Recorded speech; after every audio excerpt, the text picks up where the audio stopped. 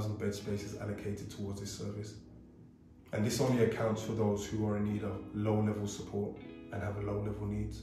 This doesn't take into account things like children's homes, residential care homes, or care facilities for those who may be more physically or mentally challenged. In recent times, we've seen the demand for this sector rise quite dramatically, and you may have seen it pop up into your world a little bit more, but it does create a unique situation in which landlords can now become social investors.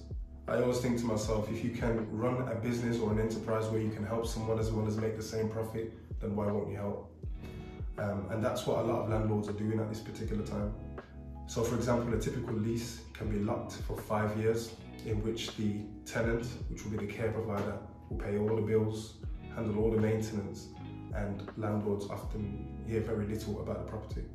Our job at Gordon Brooks is to match these two sides together with our unique experience as being actual providers in the industry, and ensure that that transition is seamless, ensure that both the landlord and the care provider are protected, make sure that the house remains compliant, and also provide a bit of a consultancy service for both landlord and provider, because in our own experience there's not much that we haven't seen, or if we haven't seen it directly, we know someone that has.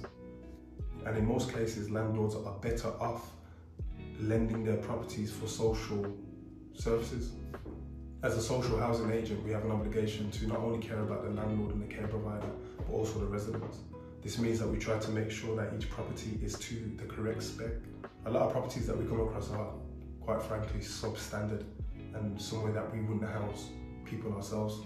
So we work with landlords and care providers to raise the standards of the industry, help them to understand what's acceptable and what is not, and also ensure that for the duration of this contract, everything is kept above board, everything is kept compliant, and we ensure that the people, most importantly, that will be occupying these properties will be happy. If you want to learn more about supported housing, follow us on social media, sign up to our blog, which we'll be releasing often, or if you prefer to have a conversation, feel free to get in touch. Thank you.